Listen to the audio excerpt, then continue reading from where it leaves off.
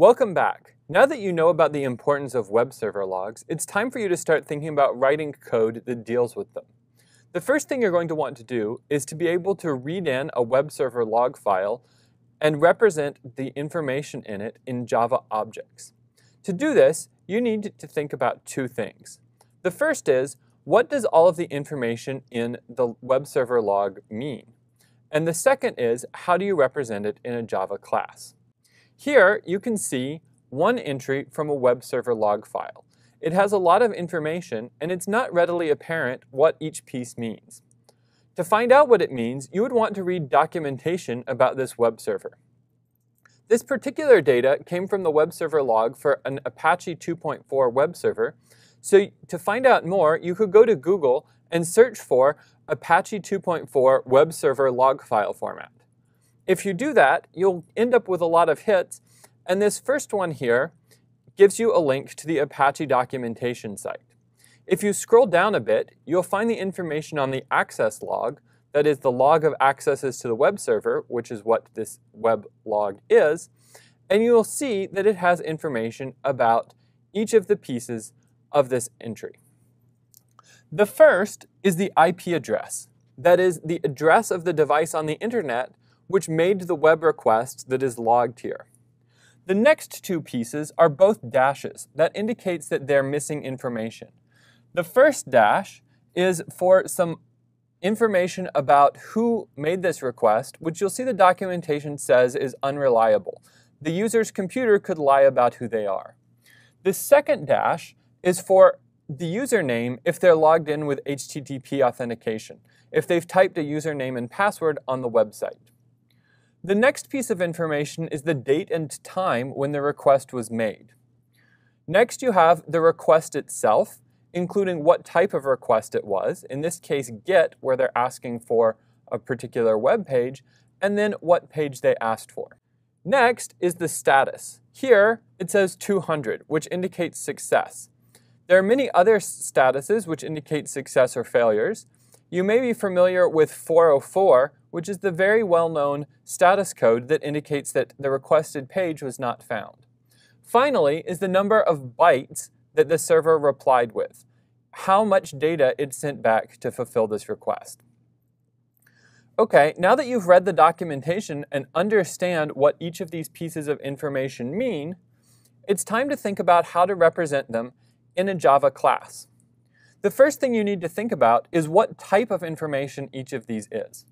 For the IP address, you could use a string since you're interested in just the text of that field. Java does have a built-in class for IP addresses, which would give us some more features if we wanted to actually connect to that address, for example, but we don't need that functionality, and we don't need to worry about the complexity that would introduce right now.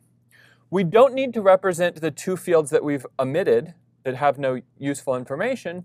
We do, however, want to represent the date.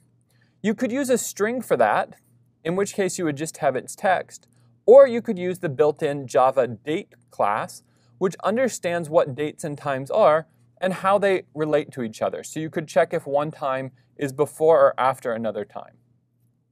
For the request, you can just use a string. And for the status and number of bytes, those are both numbers, so you can use an int. Now that we've thought through these types, it's time to turn this into some Java code. Here, you can see the start of a Java class for a log entry. We've declared a public class log entry and written fields based on the types that we just discussed. You should now think, should each of these fields be public or private? Remember that if a field is public, any piece of code can access it, and if a field is private, only code within this particular class can access it. In this particular case, it makes sense to have each of these be private and to design your class to be immutable.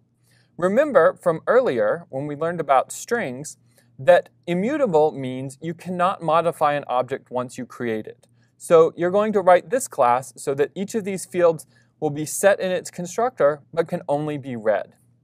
To make anything able to read these fields, you'll write a public getter or accessor method, such as these, which will just return the value of that field, but there will be no way to set the value of the field once it's constructed.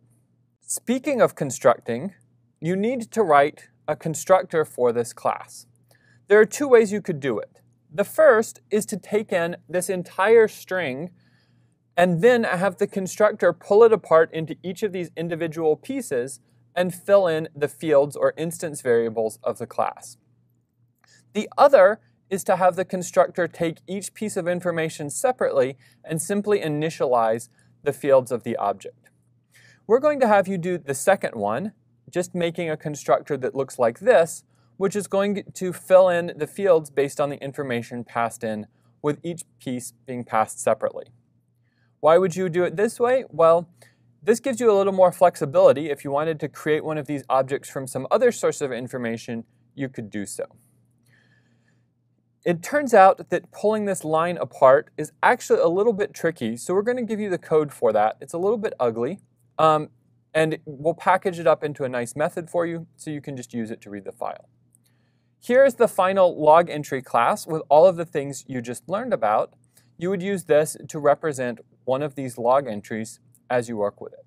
So your next task is going to be to use this class, the code we give you to split this up into each separate piece, and put them together to make code that's going to read the entire log file.